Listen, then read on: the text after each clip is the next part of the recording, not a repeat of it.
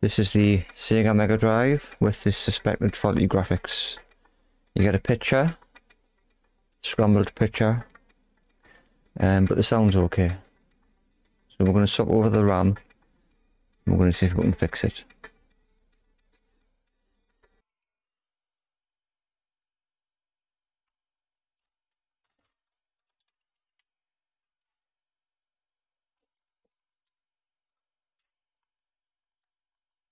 The two chips that we need to replace.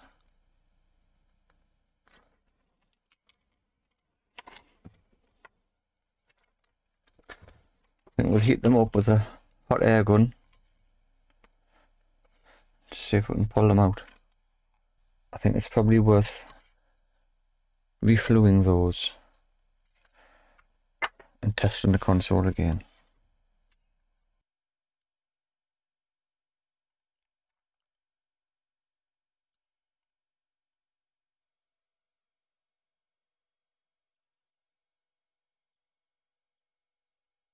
One and two. Let's get those pads cleaned up. There's an awful lot of solder on these pads, so I'm going to try and speed it up with a solder sucker.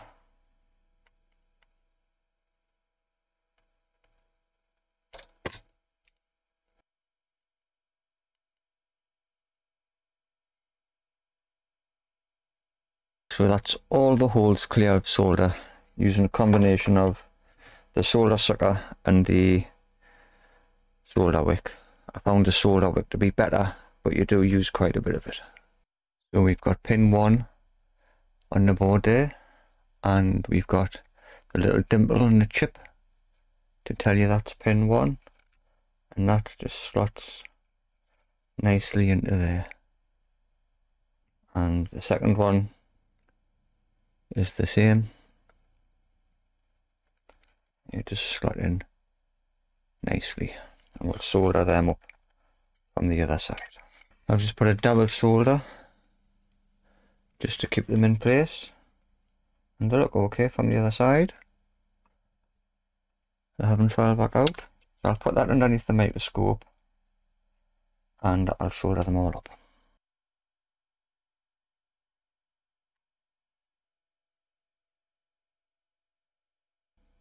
That's them all soldered up, covered in flux, but we'll test it, and then if it's working we'll give it a good clean. First test, new video RAM. Switching on. There you go, beautiful.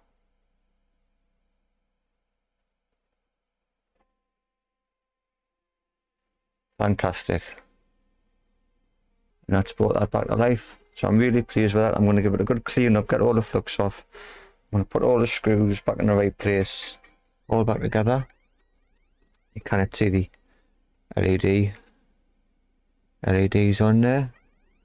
Game is playing, demo's playing on the screen. So that's a good fix. So if you enjoyed that, please like and subscribe. Leave a comment. If you've got any questions, leave a question. And I'll see you in the next one. Thanks for watching.